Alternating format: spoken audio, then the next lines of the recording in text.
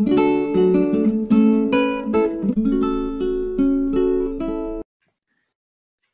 so in this lecture, we are going to solve some problems related to universal and existential quantifiers.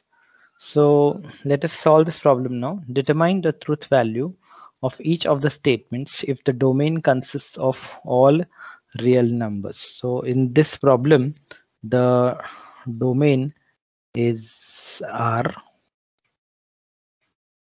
which is called the domain of discourse, and we have to solve the A part is there exists X belonging to R such that X square is equal to 2. So can we find at least one X? Can we find a real number X, which is a real number, such that its square is equal to 2? So if I solve this equation x square is equal to 2 in my rough work, then I will get that x is equal to plus minus square root 2. Okay, so we actually have 2x. One is x is equal to root 2 and one is x equal to minus root 2. So this means that we can find not only one x, but we are able to find two values of x for which x square is equal to what? X square is equal to 2.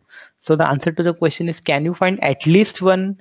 Yes, I could find at least one. Actually, I could find two, but at least one is found. So this means that this particular statement is actually what? True, because yes, x equal to root 2 satisfies this property, and therefore this quantification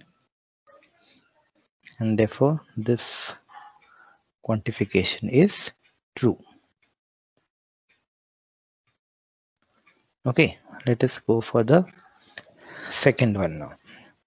The second one is saying that there exists a x such that x square is equal to minus 1. Now there exists a x means what? There exists a x in which set? There exists a x in the set of real numbers, because the domain is what? The domain is real numbers. So there exists a x in real numbers such that x square is equal to minus 1. Now if I go in my rough work, then I will see that how will I solve this equation x square equal to minus 1. I will say x is equal to square root of minus 1 with a plus minus sign, and therefore this will become x equal to plus minus I. So I is a number whose which satisfies the property what? Which satisfies the property that its square is minus 1. So does this mean that we have found the solution of this? Actually, we want which numbers? We want all real numbers, but I is actually what? I is a complex number. So this will not be good.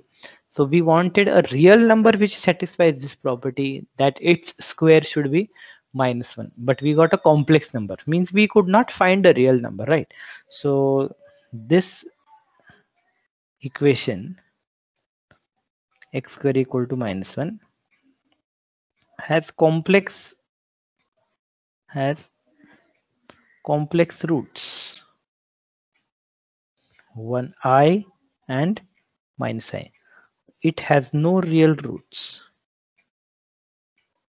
It has no real roots, and therefore this quantification, what is this quantification? The quantification is there exists x belonging to real numbers such that x square equal to minus 1. This quantification is actually what? It is actually false quantification. Okay, I'm removing this rough work. Okay, so this is the way this problem. Now I will continue the C and D part also. So this is first A and set B. And what is the domain? Remember, the domain is set of all real numbers. Now C part is for all x belonging to real numbers, x square is not equal to minus x. Okay, so now see here the quantification is changed. Now this is which type of quantification? This is universal quantification. Okay, so now what question should I ask? Is it true? Is it true? This line is asking us what? This line is asking, is it true that x square equal to minus 1, x square equal to x square is not equal to x is true, this holds for all real numbers, for all real numbers.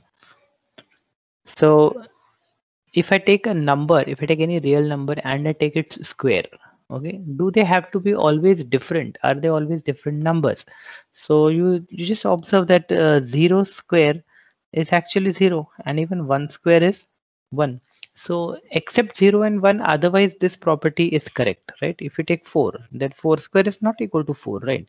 So otherwise, except 0 and 1, you will not get this x square and x same, right? Because the reason is very simple, because x square is equal to x. This means that x square minus x is equal to 0, and this means x into x minus 1 is equal to 0, and therefore what is the value of x? The value of x must be either 0, or the value of x must be how much, or the value of x has to be equal to 1. This is the reason I got 0 and 1. Okay, but otherwise x square is really not equal to minus x. But the quantification is asking that is it true for all x? This property is not true, right?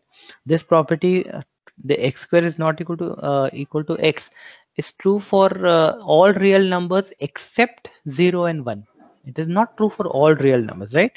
So this means that this is false, since 0 square is equal to 0 and 1 square is equal to 1.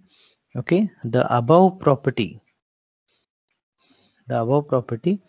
x square equal to x square not equal to minus x square not equal to x fails, holds,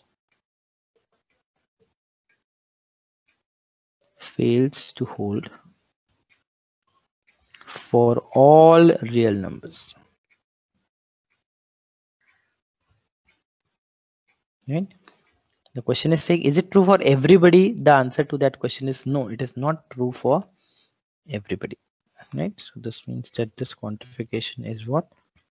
Quantification is false. The deep part. For all x belonging to real numbers, x square plus 2 is greater than or equal to 1. Now you take any real number in your mind, okay, and you add 2 to that square and take the square of that number and add 2. So suppose I take the real number in my mind is suppose 3. Then I will square that number, that is 9, and I will add 1. This is 10. Is it greater than 1? Yes. Suppose I take the number in my mind is minus 2. What will happen? Then minus 2 square plus 1 will be 4 plus 1 will be greater than or equal to how much? We have to add 2, sorry, plus 2, which is 6, which is obviously greater than or equal to 1. So you take any real number, square the real number. So why I'm taking any? Because it is saying for all. Is this property true for all real numbers? That we want to check. So if I take any real number and if I square and if I add 2, then I will always get it what? I will always get it greater than 1. Okay, well, now why this is true? This we will just justify this, that why this is true. Now all of us know, okay, we know that if you take a number and its square, the number and its square is always greater than or equal to 0. It can be 0 also. For x equal to 0, it is 0. And if x is some positive number or some negative number, then its square will be 100% positive. Right? If you take minus 1 square, it is positive. If you take 3 square, it is positive. If you take 0 square, then it is 0. So this means that if you have any real number and its square, that square will be always greater than or equal to 0. Now I will add 2 to both sides. If I add 2 to both sides, what will I get? I will get x square plus 2 is greater than or equal to 0 plus 2. So this means that x square plus 2 is certainly greater than or equal to 2. But I know that 2 is greater than or equal to what? 2 is always greater than or equal to 1. And therefore my conclusion is that x square plus 2 is always greater than or equal to what? It is always greater than or equal to 1. And therefore we have proved this, right? And therefore this means that this property will be true for all real numbers. And therefore the quantification is true for all real numbers.